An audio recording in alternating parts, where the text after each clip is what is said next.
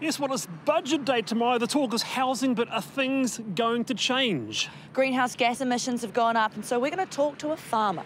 And would you have video streamed that boxing match? Hayley, would you have? Definitely not. Yeah, probably would have. I'm Wallace Chapman. I'm Hayley Holt. Welcome to Backbenchers. This is pub politics as it happens. Let's rock and roll.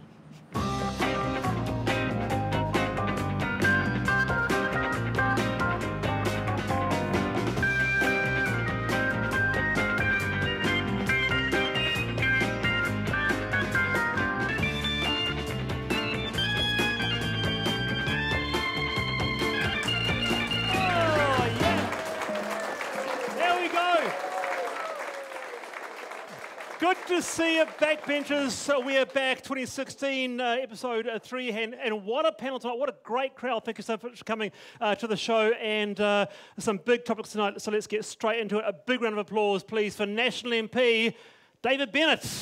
Right. How are you? Good, mate. Good. Hamilton East MP. Yes. I didn't know Hamilton had an East. It's got an east and a west. It's got an East and West. Yeah. What's the sign for East? well, anything really. All right, question one. Here's a question. Is it true that tomorrow you'll be rolling out insulation for cars? You'll just have to wait and see. I'll have to wait and see. All right. Question two. John Key's popularity has sunk in the poll out yesterday. Are the rumours true that you're next in line? No. No. We can squash that right now? Yeah.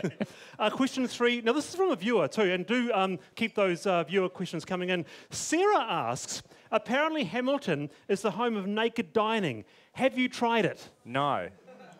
Is it the home of naked dining? It's the home of naked dining. It's Wellington Central, the home. Look around you, they're all clothed. It's No, okay. I've never heard of it. No. All right. No. Finally, Sarah asks, would you like to?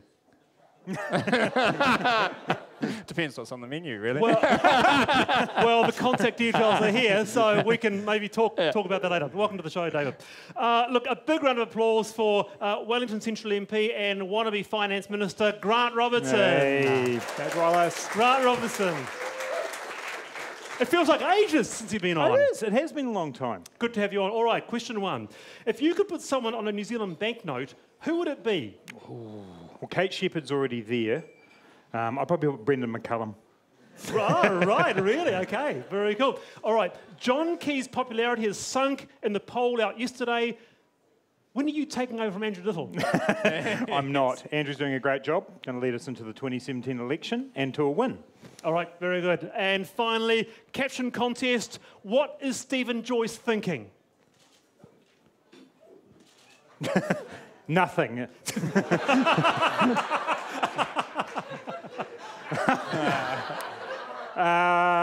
There's no housing crisis in here.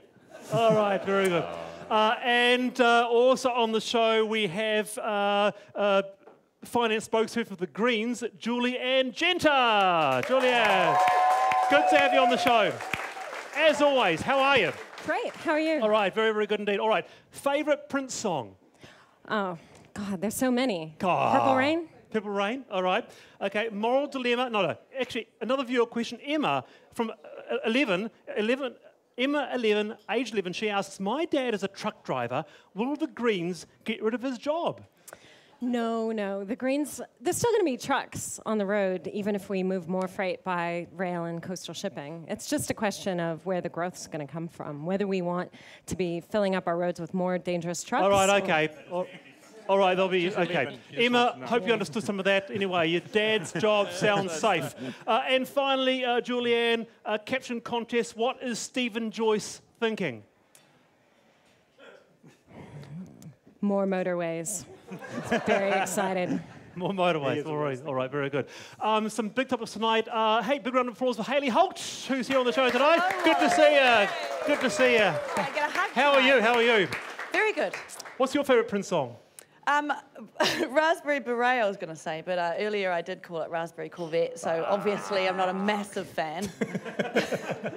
Hey, a big week this week in Yes, politics. huge week, a lot of hot air. It's hard to tell what's the truth, what's not, as you will see in tonight's Top 5.